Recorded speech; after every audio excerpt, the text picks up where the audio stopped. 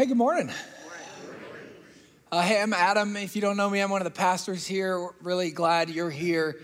A study was done a few years ago at the University of Virginia where it was published in the Journal of Experimental and Social Psychology. And basically what they did is they set up on a flat spot next to a hill, and they had students come by and guess how steep the hill was.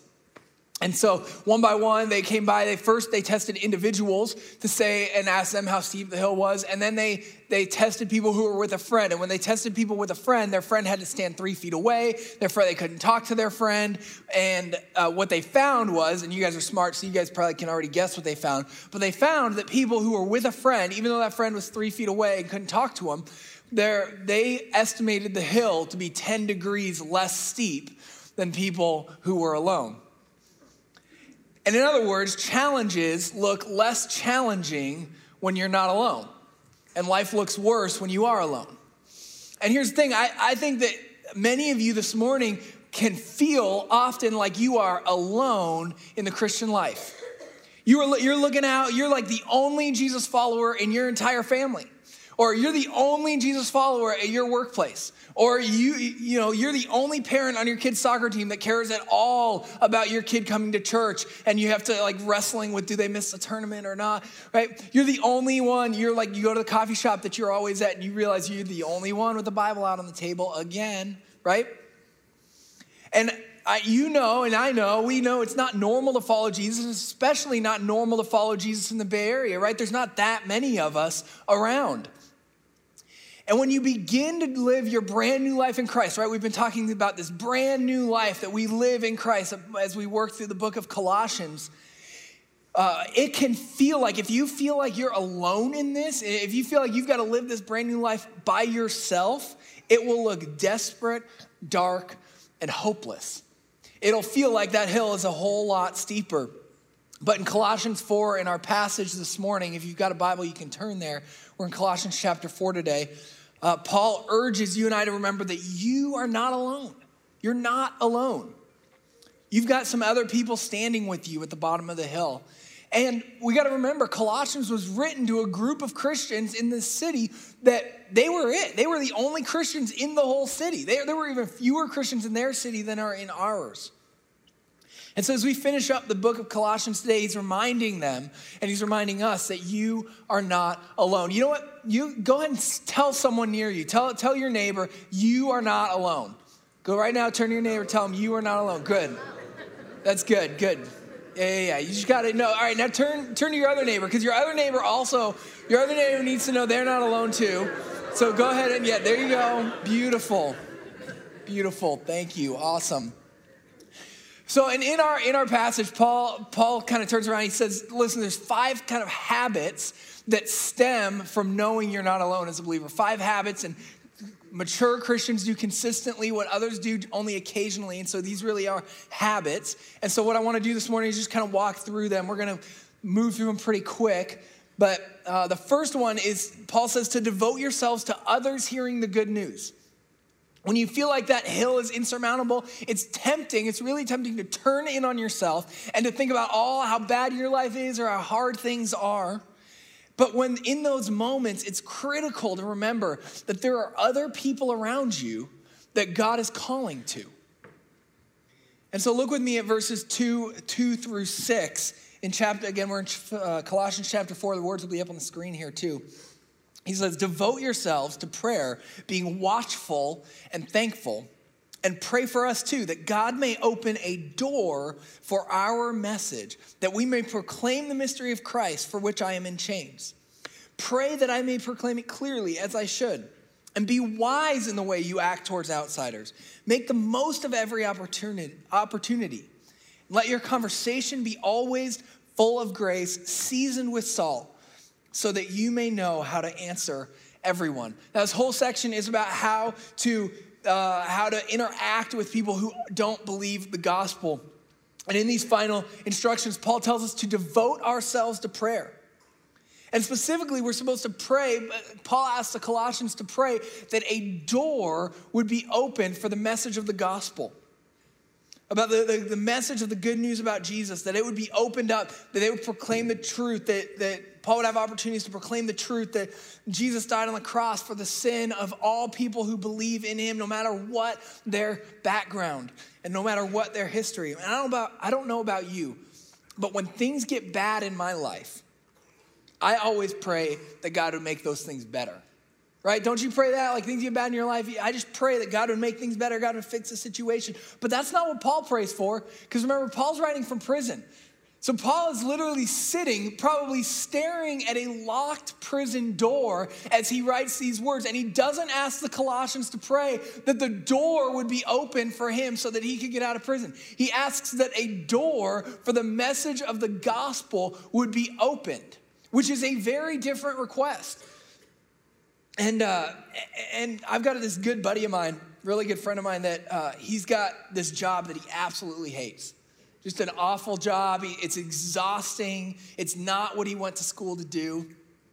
But this guy has just made the most of his situation. And he has consistently, for like a number of years now, consistently and boldly and faithfully shared the gospel with his coworkers. And he's seeing fruit from that. Like people are coming to faith. People are coming there. And here's the deal, he cares more that the door for the message of the gospel would be opened in his life than the back door would be opened so he can escape from this job he doesn't like. And if you begin to pray for this, if you begin to pray in your life that the door to the message of the gospel would be opened for you, I can almost guarantee that is a prayer that God is going to answer. I don't know if he's going to get you out of your job. I don't know if he's going to get you out of the hard thing you're in, but I know he's going to bring some people in your life that he's going to open the door for you to share with them. And so what do you do in the meantime, or what do you do when he does? Paul says that you should be wise in the way you act toward outsiders, making the most of every opportunity you have to interact with these people. These folks in your life, they're not going to read a Bible. They may not even have a Bible. They're not going to pray. They're not going to come listen to some preacher get up and talk at them, right? But what they are going to do is they're going to see how you live. They're going to see how you act. They're going to see what your attitude is like when things go wrong. They're going to see how you treat other people in your life. And they're going to form their judgment about Jesus based on the only person that they know who knows Jesus, you. And so Paul says, be wise in the way that you act towards outsiders. But not only how you act, also how you speak. Paul says, let your conversation be seasoned with grace. Like you season food with salt. You put salt on everything because it makes it taste better and it's super unhealthy, right? You put salt on everything. You season everything with salt no matter what. He says, no matter who you're talking to, no matter who you're talking about, no matter what circumstances you're talking about, your speech should be full of grace, right? We are people of grace. We've received the grace of Jesus. It's undeserved. And so when we speak about our families or about your boss or about your friends or your enemies or your political opposites or your circumstances, your conversation should be full of grace. Because if we speak about grace about everything in our lives and about everyone in our lives, when it comes time, when the opportunity comes up that we've been praying for to share the truth of the gospel, we will do so with grace. It'll just be natural. And so I would encourage you this week, Rob mentioned it, right? This is the week that more people are open to coming to church and exploring spiritual things than almost any other week all year long. So this week, start pray that a door for the message of the gospel be opened in your life. And maybe it means you invite someone to church on Sunday or on Saturday or on Friday this next weekend, or maybe it doesn't. Maybe it means you just invite them over for dinner. But I would think about who you might invite or who might God be calling you to? Who might God be opening that door for in your life? So second, Paul says that you need to remind yourself that you're not alone by listening to stories of other Christians in other places and God working in other places. So as Paul closes his letter, he actually sends some of these stories along to the Colossians of the work that God is doing in other parts of the Roman Empire, especially in Rome. And so if you'll look with me at verses 7 to 9, this is what Paul says. He says, Tychicus will tell you all the news about me. He is a dear brother, a faithful minister, and a fellow servant in the Lord. I am sending him to you for the express purpose that you may know about our circumstances and that he may encourage your hearts. He's coming with Onesimus, our faithful and dear brother, who's one of you, and they will tell you everything that is happening here. You see, in the ancient world, paper wasn't readily available. It was pretty expensive. And so Paul didn't write down everything he wanted to tell them. He just wrote down some of it. And instead, he sent a letter with a man named Tychicus. They didn't have USPS. They had Tychicus. And so Tychicus was one of his fellow partners, the fellow church planters, who's been around Paul, doing the work with Paul in Rome. And so he sends him with this letter so that Tychicus could tell the Colossians everything that was going on with Paul. And I don't know what the full report said. Apparently, though, despite the fact that Paul was shackled behind a prison door, something about his circumstances were immensely encouraging to the Colossians. And my guess is, based on some other letters Paul wrote and some other things Paul wrote, is that Paul had been able to share the gospel with a whole bunch of people in and around the prison. The Roman guards were accepting Christ, and maybe even some of the own emperor's family was accepting Christ and believing in Jesus precisely because Paul was in prison. And so rather than prison stopping the advancement of the gospel, it was actually propelling the advancement of the gospel, and this was encouraging the hearts of the Colossians. And in addition to Tychicus, he also sent back another man named a native Colossian named Onesimus. And we know from another letter Paul wrote, Onesimus was actually a runaway slave. And he'd run away, he'd come to Paul, he'd believed in Jesus, and now Paul is sending him back. And he doesn't describe him as a slave. Instead, he describes him as our faithful and dear brother who's one of you.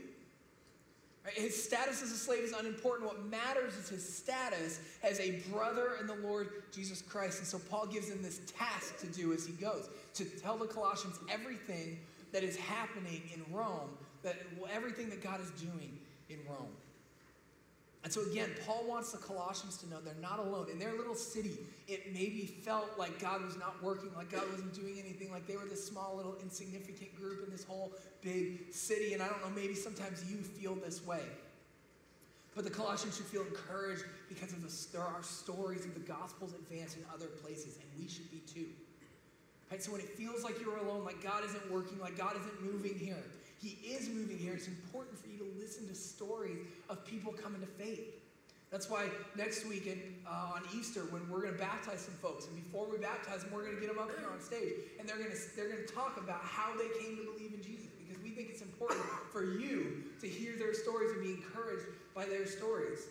It's why we need to hear stories all over the Bay Area and all over the world. This is why we read biographies of Christians in the past. And so what I want to do now is I'm going to show a quick video of one of our global outreach partners. This is the guy Vince. He lives in Italy and Sicily doing work with, I don't know if you know, this is a huge refugee crisis. You've probably heard. And so there's tons of people streaming across the Mediterranean and landing on the shores, a lot in Italy and in Sicily. And so Vince is on the ground there with an organization, and they're meeting these people, these tired, broken, hungry, hurting people, and they're meeting their tangible needs and sharing the gospel with it. And it's really powerful. I'll let him tell you more about it. Hey, hi dear friends. This is Vince and Ryan from Sicily in the middle of the Mediterranean. And we just give you a little snapshot of what we're doing here. Now, I'm not the leader. Ryan is. He's our project leader over the number of families who are here in the Catania area in Sicily. And Ryan, can you tell our dear folks in the San Francisco area at New North what we're doing here? Well, hi, New North. We've got a project going on here. We've got 7 families here in the Catania area. Over the last several years, we've had maybe almost as many as a million people that have landed here, coming from places that have no access to the gospel whatsoever. Many of them are coming from Muslim backgrounds. We've even met Buddhists. We've met people from different tribal and animist religions. And it's just been just an incredible thing to work with Africans, people from the Middle East, so many different types of people. You know, it's been interesting. Thought maybe I'd tell you a story. We've been able to see the gospel move forward with some people by going and training some Christians, but then helping them and encouraging them to go on and reproduce some of the things that we've been teaching them. So Jesus told his disciples to go out and make disciples, and so what we've been able to see now is. And some of the people that we've trained take those things, go on to other locations, share the gospel. And so now we've got Africans sharing with other Africans, Christians sharing with Muslims, and the gospel is really going forward, whether it's here in Catania, where we've seen some churches start recently, but also even up in Rome and some areas around there. Last couple weeks ago, we trained a former Muslim guy who's now sharing with his friends there in Rome, a Bangladeshi guy. So it's just been amazing to see these baptisms happen and these the gospel really just continue to go forward, not just through us, but God using the people that we've been able to connect with here. So God's on the move here in Catania, and love to connect with you all to tell you more about it as we continue to go forward. And just in closing, we also have an internship program that is receiving candidates even this summer and then in the fall. That we would be really appreciative if you guys want to really interested and want to see it up close what the ministry is happening. Be with Ryan and Gina, wonderful family, and the folks here.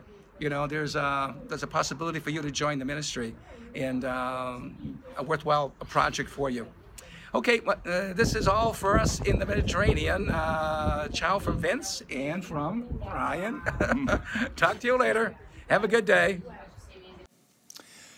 So, literally, there's people coming from countries that we can't get into, their missionaries can't get into to share the gospel. They're coming, they're hearing the gospel as they land, and then not only are they hearing the gospel and believing in Jesus, but then they're turning around and they're sharing the gospel with other people who are coming all over the place. I mean, how cool is that? And this work is happening. I could have talked to a whole bunch of other people to get a story just like this in other parts of the world. Guys, you are not alone. The work of the gospel is happening all over, and God is moving all over the place. And so listen, develop a habit of listening to these stories of God working in your life to remind yourself that you are not alone. Paul spends the next couple of verses talking about the value of community with other believers. And so if you'll look with me at verses 10 and 11, he says this. He says, my fellow prisoner Aristarchus sends you his greetings, as does Mark, the cousin of Barnabas. You've received instructions about him. If he comes to you, welcome him. Jesus, who's called Justus, also sends greetings. These are the only Jews among my co-workers for the kingdom of God. They have proved a comfort to me. And Paul's again communicating to the Colossians that though they may feel alone, there are other believers, even ethnically different believers from a very different part of the world, but who are brothers nonetheless, who remember the Colossians and greet the Colossians as he writes. My freshman year of college was a pretty typical year of college, I think. I experienced the freedom of college, and also it was exciting, it was fun. I gained more than 15 pounds for sure. I gained quite a bit of weight, and I also had this profound sense of loneliness. It was really fun for the first month, but then this loneliness kind of set in. I think this is pretty normal as I talk to college students. But it was fun to make new friends and all, but it was hard to be away from old friends and family, and the people I met didn't know me or care about me in the same way that these old friends did. But I remember one day I was feeling particularly lonely. It was one of those days where maybe you've had days like this where you just feel insignificant. You're just another face in the crowd. And I finished dinner. I went to check my mail, and I had gotten a package. And so I hadn't ordered anything. So I opened the package real fast and pulled out. The inside was just a bag of my favorite homemade cookies and a big Costco-sized bag of sour gummy worms, which I told you I gained a lot of weight. And just a little note. And all it said was, thinking about you, love mom and dad. And I can't tell you, I mean, that little note, it probably took 15 seconds to scribble out. It wasn't long or profound or anything, but it was really no more than a greeting. But that greeting was such a comfort to my soul that day. And this is what Paul's talking about here. Jesus gave us the church for a reason. Paul says that these three men have been a comfort to him, and that they send their greetings along to the Colossians. The work of the gospel is hard work. It's lonely work. And it often can be costly work. And if you try to go out on your own, you will fail. And if you let your brothers and sisters go out on their own, they will fail. And so that's why listening to a sermon online is not the same thing as being in the room. Right? That's why we have community groups and men's frat and MOPS and women's Bible study and life groups for student ministries. And that's why we serve each other on Sunday mornings and in other places, right? Because do you know that there are some kids that are, as kids and students that are upstairs right now, who they are the only Christian that they know at their school.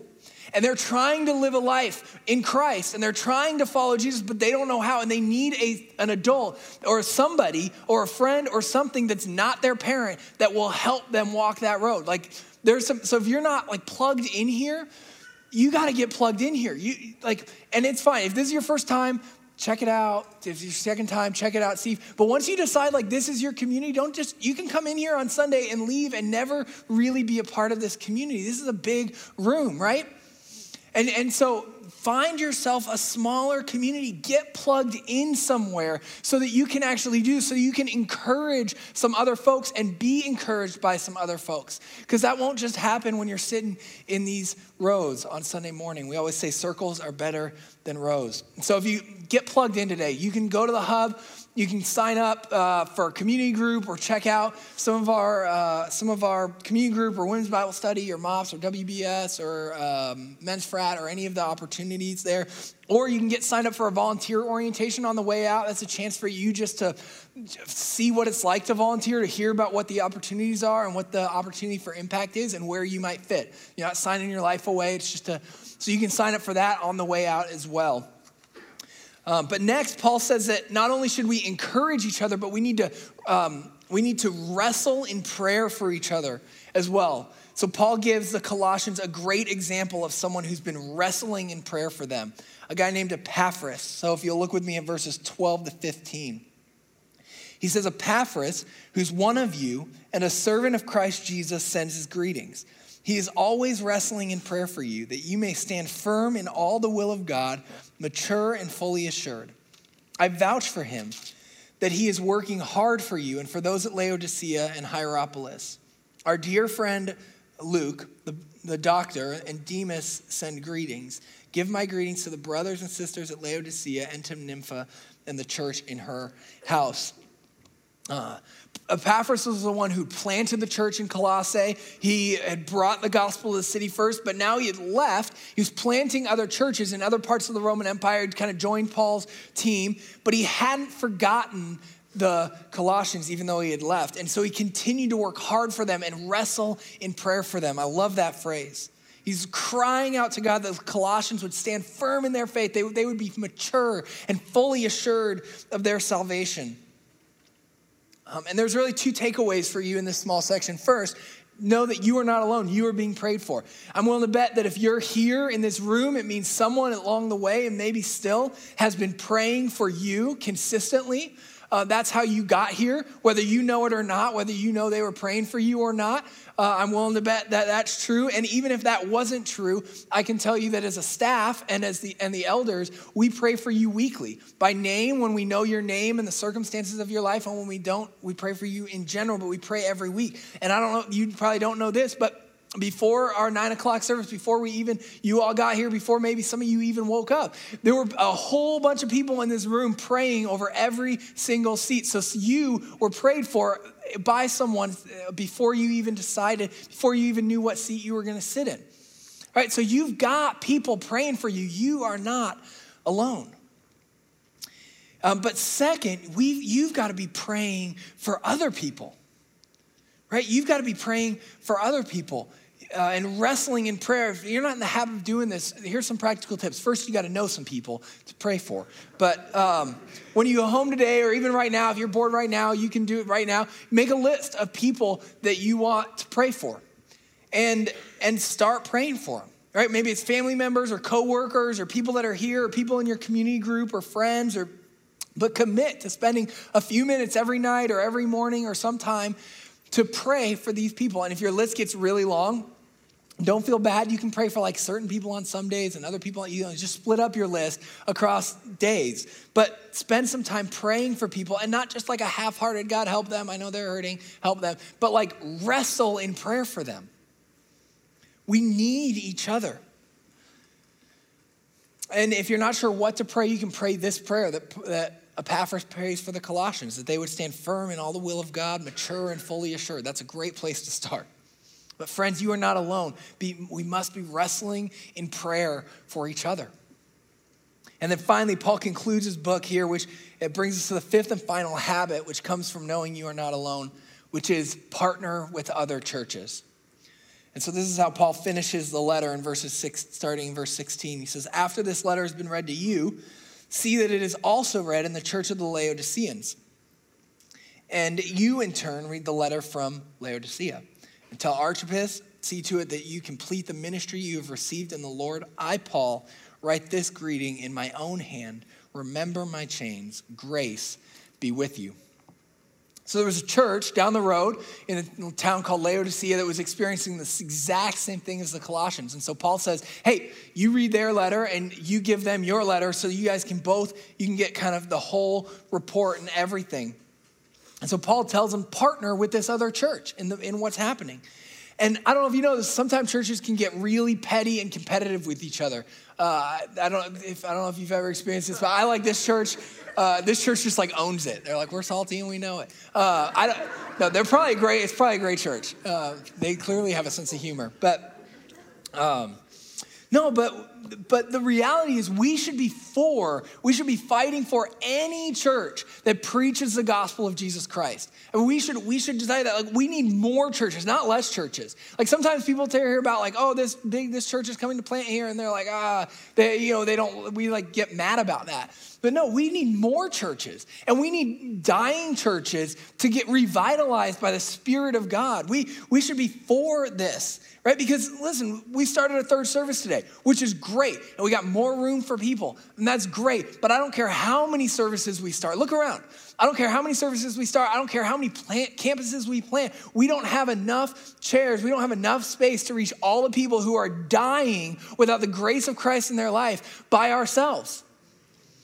And so if we want to have a revival type event, we want to have God do something here where the whole peninsula or the whole Bay Area gets transformed by the grace of Christ. We're going to have to partner with other churches. We're going to have to get in community with other churches and do it together. And so this is why, as a church, we've invested in church planting and in this area. This is why we've organized church-wide or citywide worship events and spent time and money and man hours encouraging other churches. And it's why we'll continue to do that. Because if we want to see the peninsula and the Bay Area actually transform, we're going to have to partner with other churches to do it, much less the world, right? And just as you are not alone, also we are not alone. And so we need to partner with other churches. As we come to the end of the book of Colossians, Paul ends as he started, praying for grace to be with us. Because the reality is we're going to need grace if we want to establish this brand new life that he's called us to. And one of the many graces that God has given us in this brand new life is each other. And as I was thinking about this week, and I was thinking about, it's Easter week and Good Friday is coming and then Easter this weekend, I was thinking about this scene in the Bible right before Jesus gets arrested. Jesus goes out from the city to a hill just on the outside of the city of Jerusalem. And he goes out, he brings 3 of his closest friends with him. And Jesus is hurting. He is distraught and broken inside. His soul is just hurt. And he wants to go out and pray, but he's got people who are coming to try to kill him. And he knows this. And so he brings his 3 friends with him basically as as guards, as watchmen. So they come out with him, and they're supposed to keep watch so he can go and pray in peace, and then they'll warn him if anyone is coming. And so Jesus can focus on his prayer. And so he brings them out, and he says, you guys stay here and watch, and I'm going to go pray. And so he does. And he goes out and prays for a little while, and he comes back to check on his friends, and he finds they're all asleep. And so he wakes them up, and he begs them, guys, you've got to stay awake. Like, people are coming to kill me. You've got to stay awake. I need this time in prayer. And so he goes away, and he starts praying again. And comes back, and they're asleep again. And then he wakes them up again. He implores them, guys, you've got to stay awake. You've got to keep watch for me. And he goes back to pray. And after he prays, he comes back again. And he finds them, and they're asleep again, a third time. And it's at this moment that Jesus submits to the reality, this devastating reality, that he has to do what he's come here to do alone. Jesus went to the cross, and when he did, he not only suffered the pain and the punishment that you and I deserved, but he also